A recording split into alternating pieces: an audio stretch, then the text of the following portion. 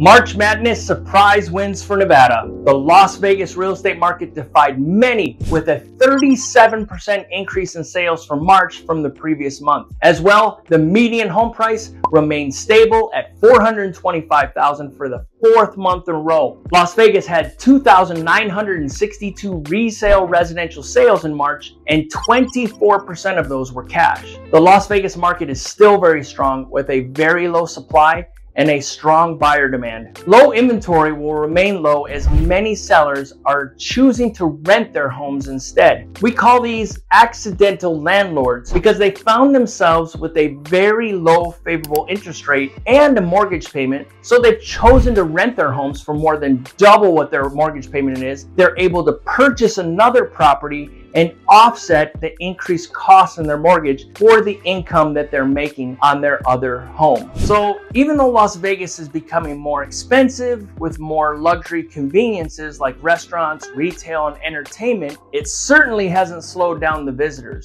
It is easy to look back and romanticize the past, but I wouldn't expect any changes as long as tourism is still increasing. So what are your thoughts? Has Las Vegas become too expensive? What do you miss most of the mob era in Vegas? What do you like more about the newer evolution of Las Vegas and the future of where we're going? I'd love to hear your thoughts. Please share them.